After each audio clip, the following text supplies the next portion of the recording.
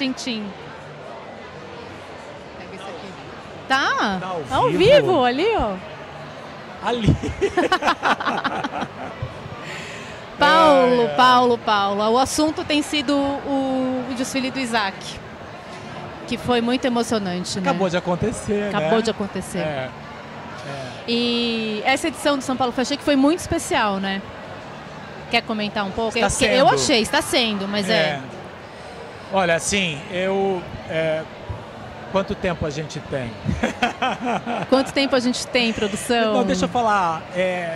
Claro que as pessoas me perguntam muito sobre isso, sobre esse momento, né? Colocam questões que eu falo que são factuais, né? Em relação à moda, em relação à função de um desfile, em relação à função de uma semana de moda.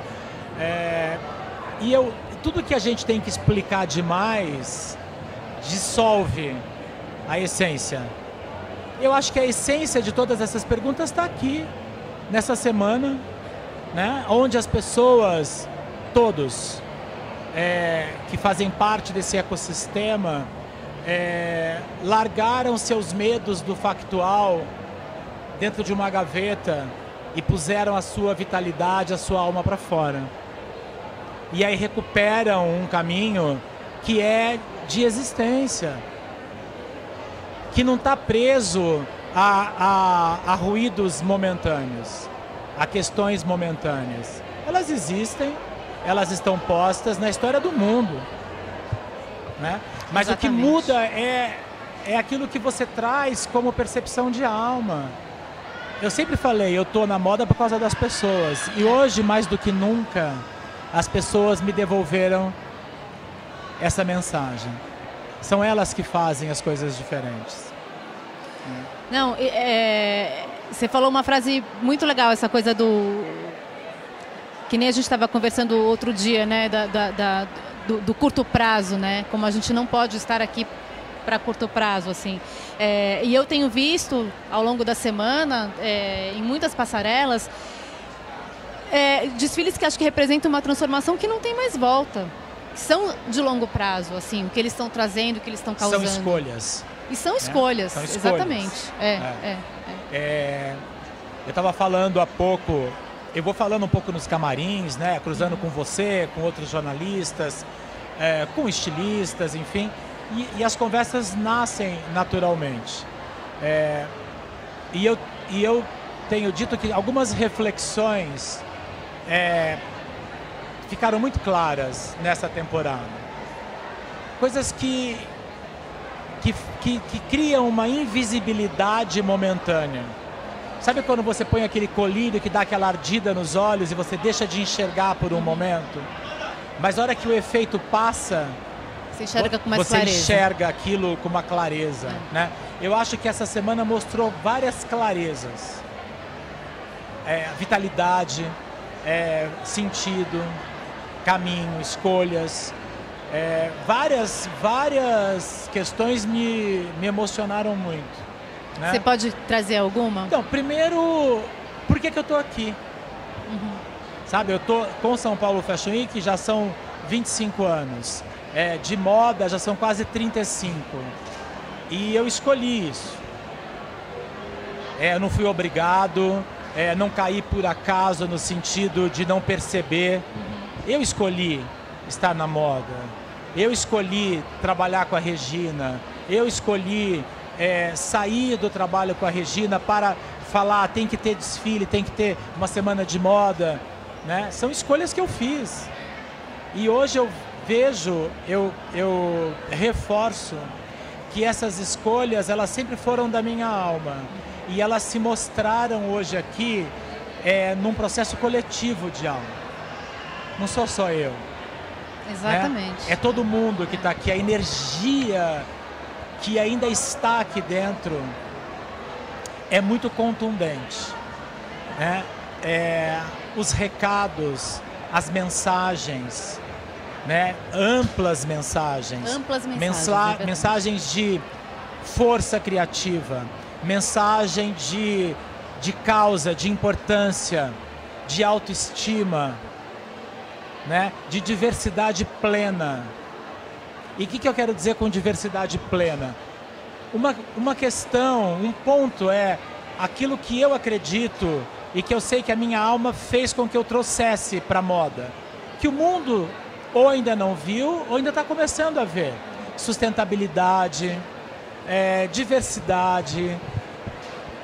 Mas nesse momento, quando você vê a plenitude dos negros nesse ambiente de moda no Brasil, na passarela, fora da passarela, no corredor, e não para se manifestar. Como profissionais mas diversos, se sentindo né? em casa. Sim. Com a sua autoestima plena. Eu não estou num lugar para provocar nada. Eu estou no meu lugar. Isso é muito diferente. Quando você vê a diversidade de gênero, que é tão difícil fora do nosso aquário, está representada dessa maneira tão protagonista, é uma coisa.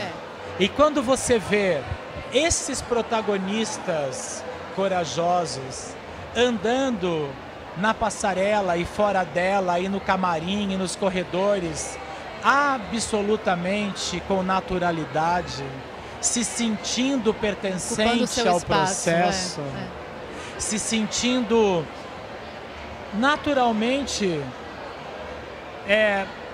como parte do coletivo. Isso é mais do que trabalhar a diversidade. Isso é viver a diversidade. Exatamente. Com naturalidade. Porque é isso que muda.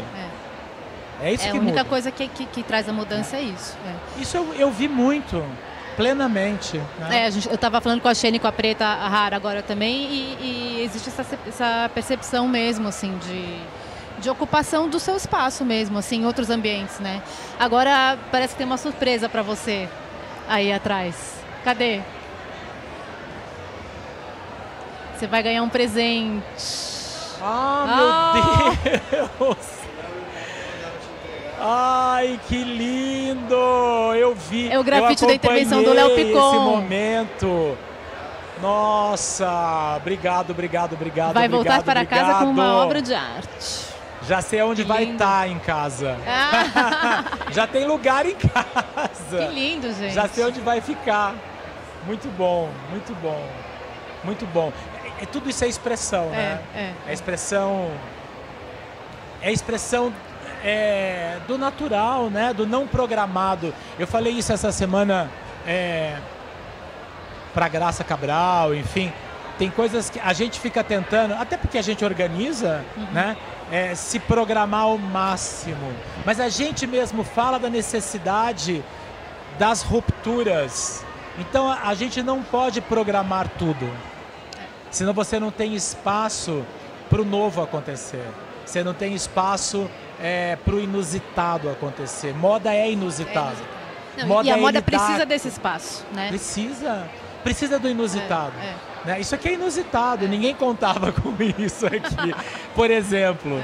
Né? E é mais um exemplo de conexão com esse espaço de liberdade, né? De expressão, de ouvir. Por isso que a gente trouxe essa ideia da palavra cruzada. Para despertar. Olha como despertou. Qual palavra você escolheu? Afetividade. Eu escolhi. Para mim, a afetividade é muito importante. Né? O afeto, ele te traz de dentro. Né? É muito importante para mim. Ele faz você também se colocar no lugar do outro, assim, né? Eu sempre faço esse exercício. Né? Eu sempre, quando eu falo com as pessoas e com quem eu trabalho, eu falo assim, se coloca no lugar do outro para entender um pouco por que a pessoa está pensando assim, ou como que a pessoa reagiria, né? Se você quer, puxa, se eu fizer isso ou se eu falar isso, como é que o outro vai pensar? Como é que o outro vai reagir? Eu sempre faço esse exercício de me deslocar, né? Para ter uma outra visão. Não, é importante. Agora, Paulo, você já chorou em algum desfile essa semana aqui? Nossa! Que eu sou das que chora, né? Vários. Na Elos, na abertura, porque tem uma coisa que me emocionou muito nessa temporada, que é o Sam, Sim. que é esse menino trans naturalmente posicionar. Eu me emocionei muito no segundo dia da audiodescrição dos desfiles para os deficientes visuais, mas no segundo dia mais que no primeiro, porque no segundo dia eu estava saindo da sala para resolver alguma coisa, ia começar o desfile, estava entrando acho que 4 ou 5 cegas com cachorros, guias. Eu vi. Aquilo para mim foi, sem dúvida, essa é uma imagem que o mundo da moda não tinha visto. Exato. O mundo da moda não tinha visto isso.